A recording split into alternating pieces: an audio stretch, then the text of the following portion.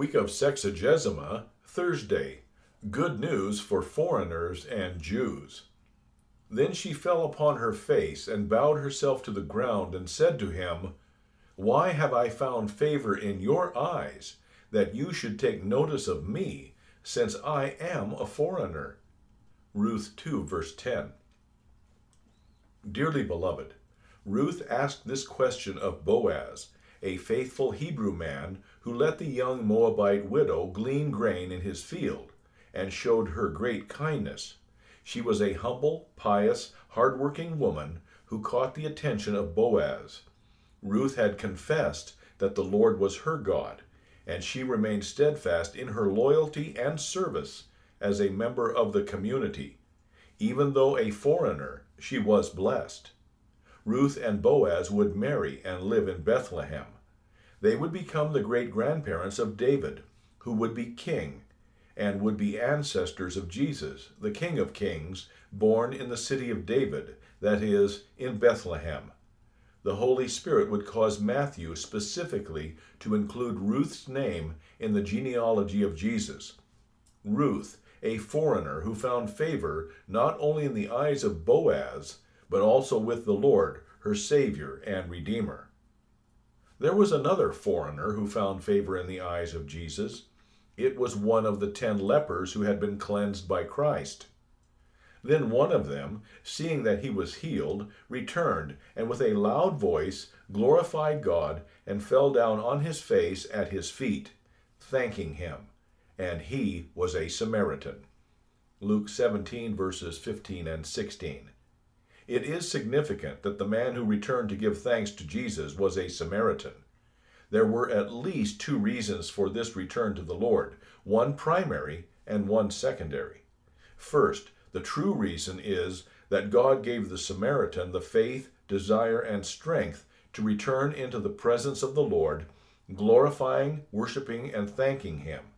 Second, there really was not much hope that he would be well received among the Jewish priests. The Levitical rites were for the children of Israel, and besides, the scriptures record that Jews have no dealings with Samaritans. John 4, verse 9. Even if cleansed from his leprosy, the Samaritan would not be well received among the Jewish people. He would remain an unclean sinner and an outcast. Moved in faith by the Holy Spirit, the former leper and present Samaritan returned to Jesus. He glorified God and worshiped Jesus. He knew and confessed something that the Pharisees rejected, namely, that Jesus is the Lord God. The foreigner bowed down and offered the sacrifice of thanksgiving, an offering that is truly pleasing to God.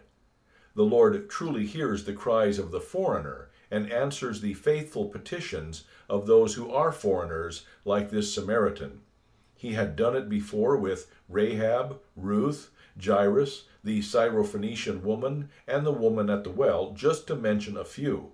Jesus, the Son of God and the Son of Man, continues to do so. He suffered and died for the foreigner, as well as for his own people, the Jews. He rose again to defeat death for all, and that includes you. The Samaritan is in God's presence. He glorifies Jesus, worships him, and gives him thanks. Now he waits on the Lord.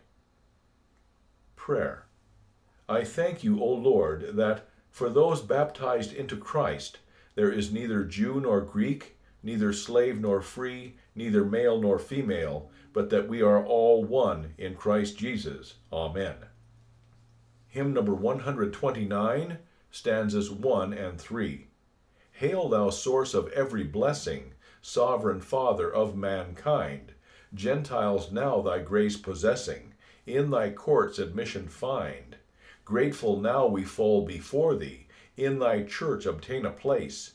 Now by faith behold thy glory, praise thy truth, adore thy grace.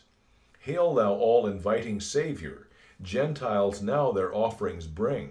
In thy temples seek thy favor, Jesus Christ our Lord and King. May we, body, soul, and spirit, live devoted to thy praise. Glorious realms of bliss inherit, grateful anthems ever raise.